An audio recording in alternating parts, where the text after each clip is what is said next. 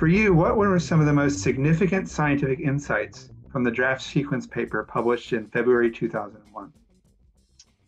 Yeah, I think the remarkable thing about the original papers describing the draft sequence of the human genome was not so much that we were convinced that any of the things said in those papers were 100% correct and were going to be held, up over time as being completely the right answer to lots of questions we had, but rather it was really the first time to basically account for lots of things that we were interested in.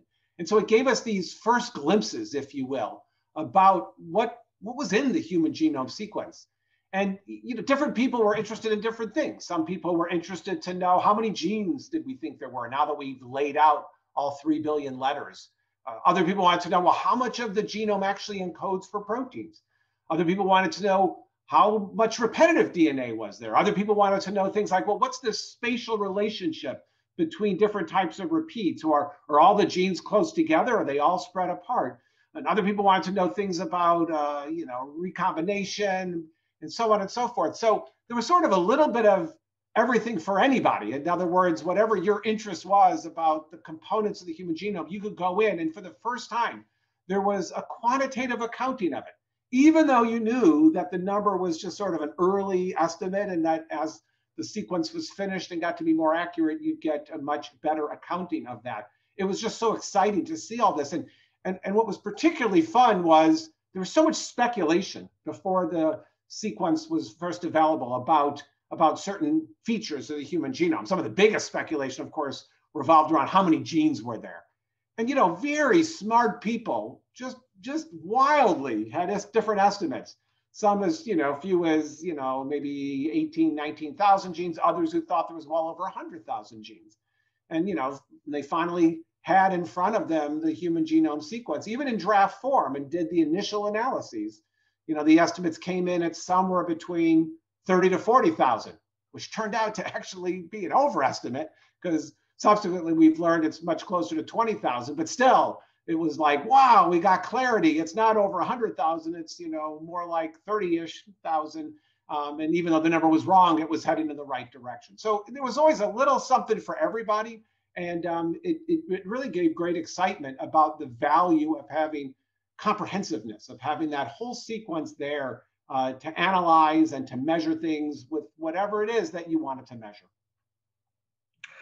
And do you have any recollections from, say, 1999, where there was an incredible amount of sequencing and analysis being done in order to get the data ready for the paper? What was it like for the project at the time? What was it like for the sequencing center?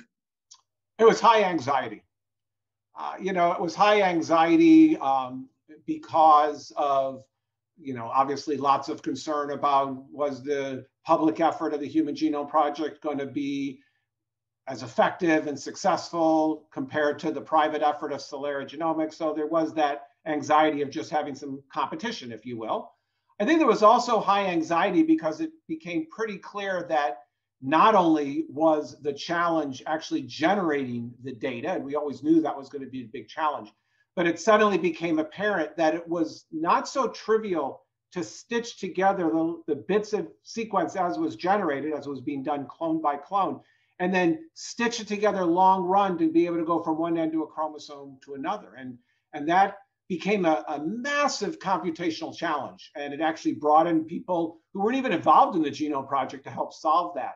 But all of a sudden, it was the realization that success at the technical level of generating the data was creating the next big audacious challenge, which had to do with some very sophisticated needs with respect to long-term stitching together of the sequence, which turned out to not be so trivial to solve, but nothing like high anxiety to really motivate people to get creative and actually solve that problem. Can you talk about some of the companion papers that were published along with the draft sequence paper? What were some really significant insights from that batch or group? Yeah, I actually don't remember all the companion. When the Human Genome Sequence paper came out, of course, that gave lots of opportunity for people to really jump in and analyze that available sequence and build on the fundamental analyses that were done in the main paper. And once again, everybody brought to the table some interesting area of biology or genome science or some aspect of molecular biology that could be answered all of a sudden with the draft sequence.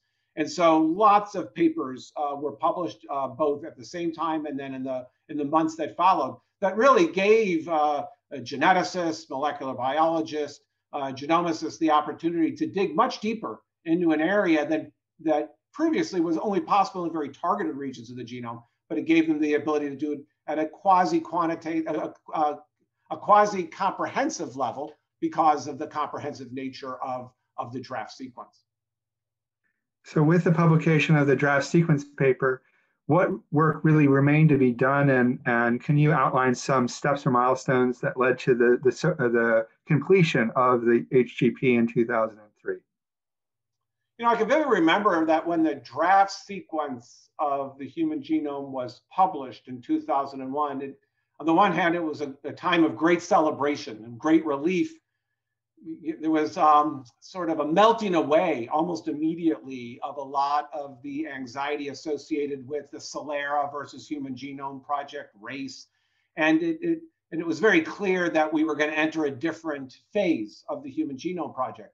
And I think the main reason for it, I think it was a pretty clear recognition that having sort of published these two sequences in both draft form, that the next step for each of these groups would be very different. Celera was going to go do things related to them being a company, and the Human Genome Project was going to be the group that was going to go through the painstaking steps of converting a draft sequence to a very high quality finished sequence. Now, that was associated with maybe less anxiety because there wasn't competition, but there was still quite a bit of angst about, oh my goodness, how long is it going to take us to go from this draft sequence to a very high quality finished sequence, which was always promised as part of the Human Genome Project.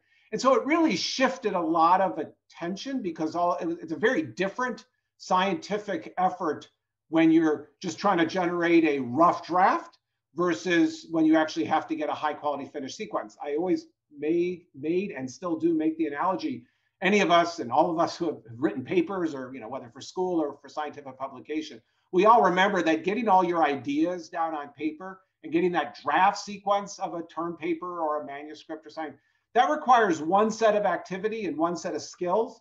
And then when you actually then go to have to hard polish it, that late stage editing, that sort of line by line fine tuning of every word, fixing every typo, getting the prose just right, it's a very different skill set. And in many ways, the same was true for the second phase of getting the human genome sequence completed. That finishing phase really required craftsman-like fine editing, very tedious, especially because they were developing it almost how to do it as they were actually having to do it in a real production sense.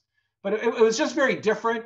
But in some ways, there wasn't quite the pressure because they knew that it was going to be the Human Genome Project in the end of the day that was going to generate that finished sequence. And it was just a matter of whether it was going to take another couple years or another few years, and ultimately it was completed by April of 2003. So can you think of one or two conclusions in the draft sequence paper that have been heavily revised or overturned, and one or two conclusions that have really stood up? Well, let's start with has pretty much really stood up over time. Maybe one quantitative, one qualitative. I think the quantitative one is the recognition that only about 1 to 2% of the human genome sequence directly codes for protein. I think that figure has basically held up over time. The total percentage of human genome sequence bases that directly code for protein. The qualitative thing that's held up over time is that having comprehensive information about a genome is absolutely game-changing for everything you want to do in studying that organism. And it was just the comprehensiveness that we started to get a real appreciation from with that first draft sequence of the human genome, that it was just game-changing. It just really just changed so many aspects of how we approach the study of genomes. In terms of a couple of things that really have been have sort of been updated or maybe didn't quite get right initially, or as more rigorous studies have been performed some of these conclusions have melted away. I think one relates to the total number of human genes. I think the original estimates with that draft sequence were sort of in the 30 to 40,000 range for total number of human protein coding genes. That's been down estimated over time. Now we believe it's something around 20,000. So still, it was very clear that more refined analyses was going to reduce that number. And in fact, that's indeed what's happened. The other thing, which I actually am not as familiar in terms of the expertise that I have, but I know has always been a source of debate and continues to be, is this concept of horizontal gene transfer. There was some evidence in the first draft sequence of the human genome that maybe there was horizontal transfer of genes from bacteria into the human genome, and that now we carry with us a whole set of many, many, many genes that once upon a time were in bacteria and didn't come along through the evolutionary process more through our direct ancestors. I think over time, this has been very controversial. I think the numbers of these horizontally transferred genes have been thought to be way overestimated, if at all present, from the original estimates. And I still think scientists are debating some of these aspects of that concept, even in the present day.